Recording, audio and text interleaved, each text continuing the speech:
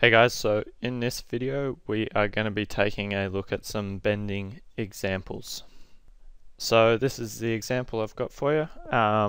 Just to find the required size of solid square mild steel given the case below. So we've got a pin and roller support, and we have a load of 5 kilonewtons applied at 1.3 meters from the pin support at A here, and the total length of our beam is 2 meters.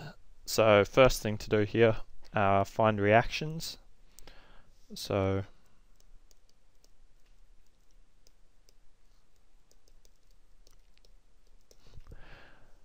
this should be pretty simple.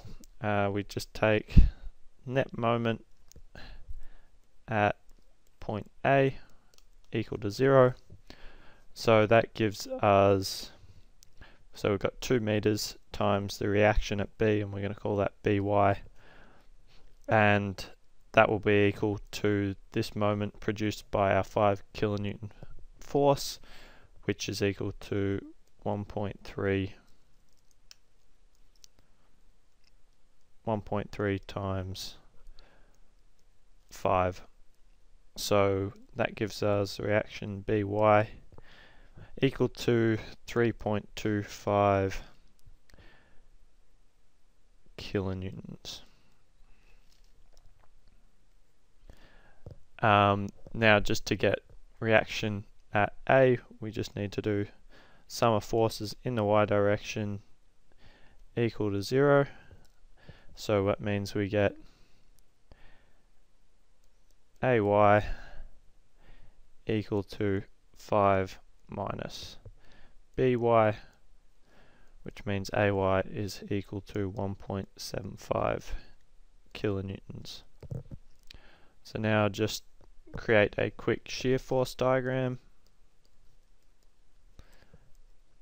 So along our length here, so at A jumps up to 1.75, then we come across, and let's say it's about the point we want, and that comes down 5 kilonewtons, so we'd have down here negative 3.25, and we finish it off and come back to 0. So that's shear force diagram.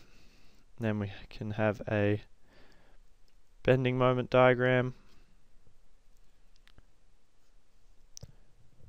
So pretty simple.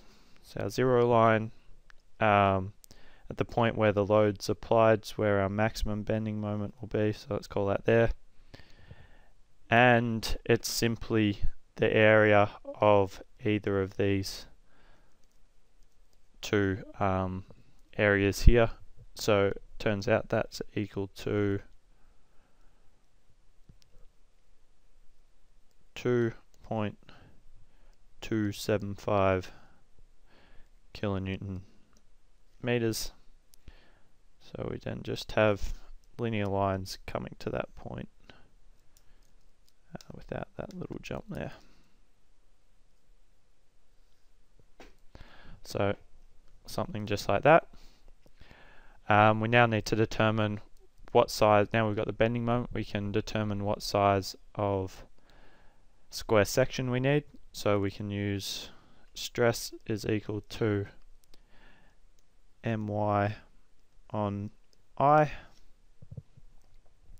and for this, because we've got two unknowns here, the y and the I, we create a new variable called z, which is equal to I on y, and solve then for z. So we find that z is equal to the moment on our stress, and the stress, should note, is why for mild steel we are using 270 megapascals. So that's just from some material tables here. So simply for Z, we get that is equal to, just being careful of units here, so we get 2275 over 270 times 10 to the 6.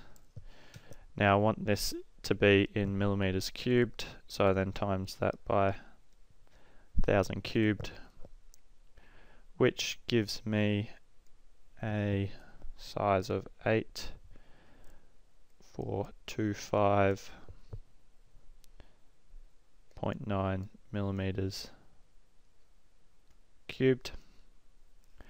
So that's what we need to use to size our section. So to do that, we come to our material tables, solid section. I'm actually going to use another one I got here.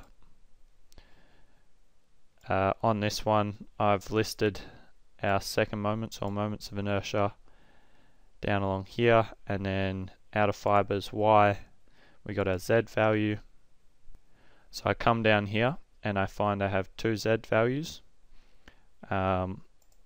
This one here, 10,667, and this one 5,461. So I'm in between the two, so I'm going to have to select the upper one.